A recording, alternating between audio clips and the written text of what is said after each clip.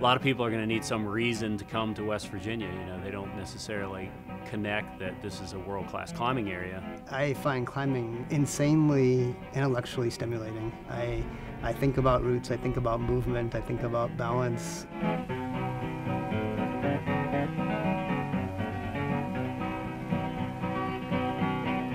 When I was a little kid, I climbed up everything. I climbed up trees and buildings and dirt cliffs. So I think it's just in me. Climbing was a sport that I could do, and I felt good about, and I felt good when I did it. You know, I want to go climbing. West Virginia, that sounds good. Gay climbers in West Virginia, that sounds interesting. When you can do an activity with a lot of gay people and have fun, it's like it changes the game.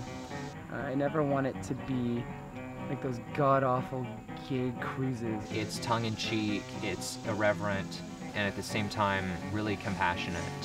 I was an outsider, and so I didn't want to be the outsider anymore, and I thought, well, I knew that other people had to feel the same way somewhere else in the country. It's really hard for normal people to understand what that would feel like. Homosexuality is found in every species, and I was like, well, good, because it's found in me. But, you know, I don't do crack.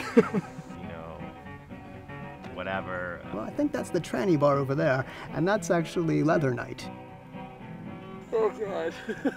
They're open, they're friendly, they like to have a good time, but they treat each other with respect and treat everybody else with respect. At the end of the day, I still want it to be about rock climbing and about climbing hard.